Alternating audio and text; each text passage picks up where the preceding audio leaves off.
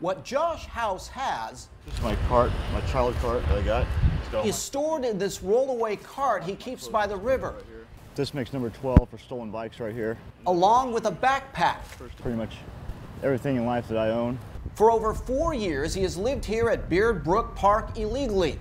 But with a federal court ruling, the City of Modesto has set aside the park in an industrial area as a temporary fix to give the homeless a place to stay, something House prefers over a shelter. So this eliminates all that, eliminates all my stuff getting stolen because I can't take it all with me into the mission, into the shelter. Homeless advocates say this gate to the park has been closed for months, but today it was open. Bruce Dow of United Samaritans of Turlock was getting a head count at the park, anticipating providing free lunches to the homeless will return here. But I mean, it's good.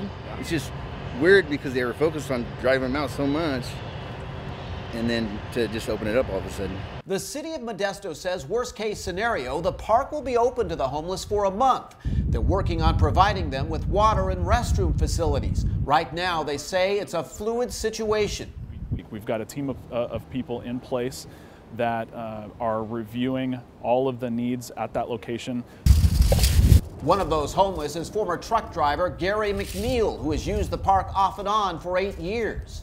And it's a good area. Like, it's not, you know, it's in a commercial zone, and it's a good spot down there. At the same time, the city is looking at long-term housing solutions for the homeless, such as low-barrier shelters, allowing people to bring in partners or pets and more. But for now, the solution is a park, and the homeless who live in it are happy about it.